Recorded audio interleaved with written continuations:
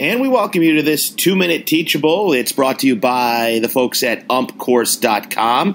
Visit umpcourse.com for how you can become an umpire in the Prospect, Northwoods, or West Coast Summer College Leagues. Okay, this focuses on our plate umpire, and that's Stephen Jaschinski. We're in a minor league playoff game in the Carolina League.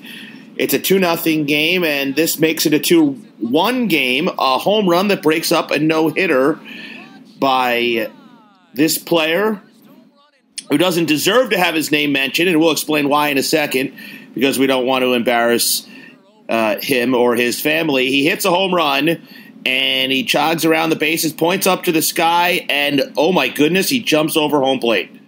And as an umpire, how many times do we notice a guy miss a base and nobody ever does anything, but we just kind of look around and see if anybody's noticing? I think sometimes umpires tend to give this play away. However, pretty good poker face by Jaschinski here as he watches the touch, or in this case, the no touch, and he proceeds to go back behind the plate. So whenever we have a potential appeal play, we have to know the situation. In this case, the ball's out of play, so we're going to have to put the ball in play on the home run, and we're going to need the pitcher to step off. He can't obviously do his normal wind-up and then throw a ball because that's going to be a pitch.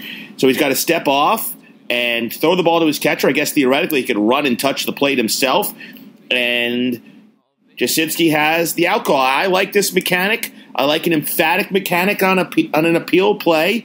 And that about sums this one up, guys. Always pay attention, be in the best spot you can for any touch that you see, because you never know when something silly like this could happen. Once again, this Teachable brought to you by umpcourse.com.